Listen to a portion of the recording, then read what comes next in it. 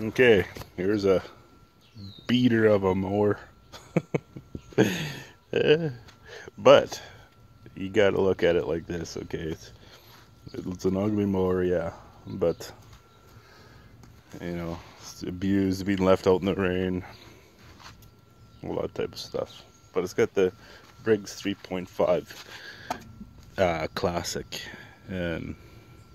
engine in it, and it has something that's really important. It has the newer carb with the primer.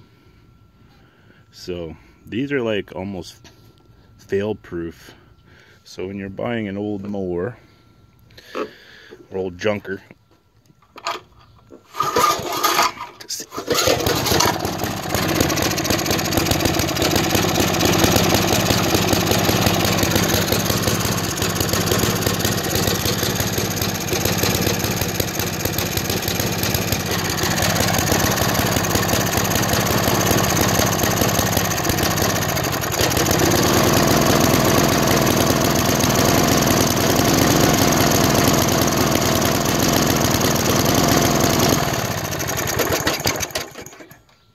okay, so when you're buying an old mower, now that's running extremely bad, but you want to be looking for this type of car with the primer on the side.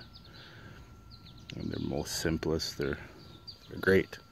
So just that alone for the carb, this mower's worth it. I know it doesn't sound like it's good, but it will be good once it's cleaned.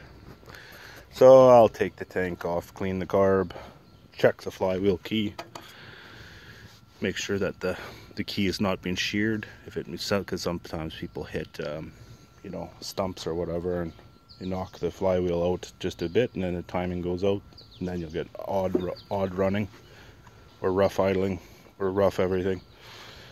So we'll go from there. So next step would be to pop the carb off, pop the recoil system because it's broken, and see if you can make it work.